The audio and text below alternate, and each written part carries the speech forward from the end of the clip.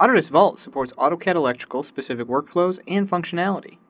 Electrical projects, their sheet relationships, and associated workflows are all understood and supported by Vault.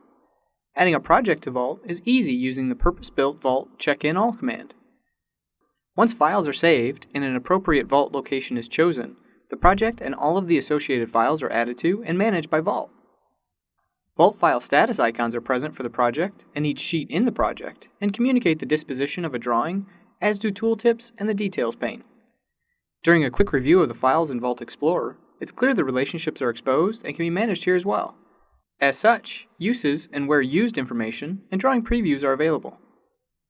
Application or modification of any of these features is recognized by Vault, and Vault responds with a prompt for checkout.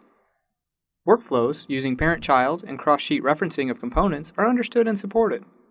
Devices and their associated manufacturing BOM information are also understood by Vault, as are all advanced AutoCAD Electrical annotation objects and workflows. As device cross-sheet references need to be updated, Vault and AutoCAD Electrical work together to check out, check in, and document change version history. As schematic designs are completed, users check files back into the Vault.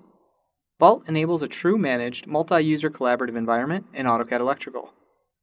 The embedded bill of materials information assigned to devices using the manufacturer's database is also understood and supported, resulting in a complete design product structure being created when assigning item records to the project.